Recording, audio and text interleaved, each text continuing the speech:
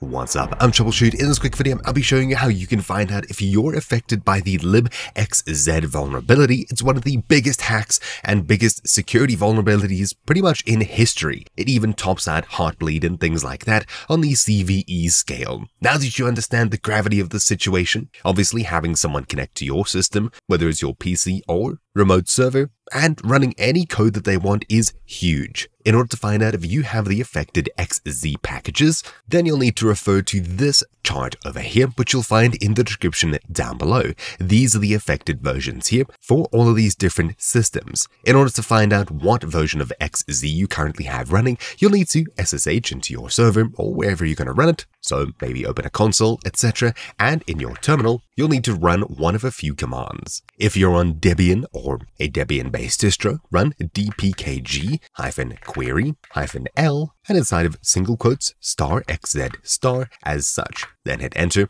and it'll tell you what version is currently on your system. As you can see, I haven't updated in a while and my XZ is around 5.25, meaning that I'm far too outdated to have this bug here. So it seems between 551 and 561. In order to check on these other systems, such as, let's say, Docker containers running Alpine, you'll run apk version xz as such, or you can use apk info-a, then a pipe grep xz, which should find anything containing xz. For Fedora, run dnf list installed xz star, and this should tell you all of the different versions of xz that are installed on Fedora. For Kali, you'll be using the same command as Debian, which once again was dpackage query-l xz inside of quotes. For OpenSUSE, as far as I understand, you'll be running rpm-q xz, and if this doesn't get you the result, you could likely use zypper, so zypper, search -- installed only, followed by, let's say, xz, and this should return everything that's installed with xz in it. With one of the names, you can check the version by using zypper info,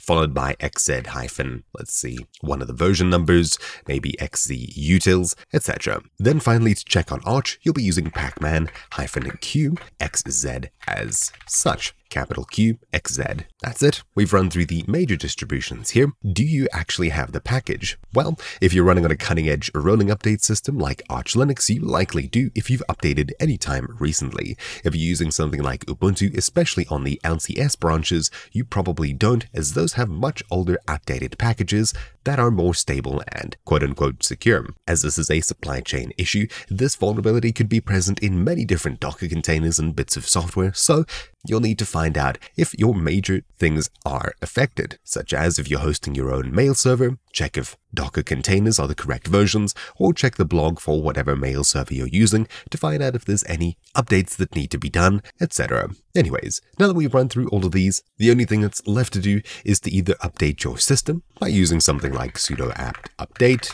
on Ubuntu, for example, or something like pacman-syu on Arch Linux, or even yay on Arch Linux to accomplish the same thing.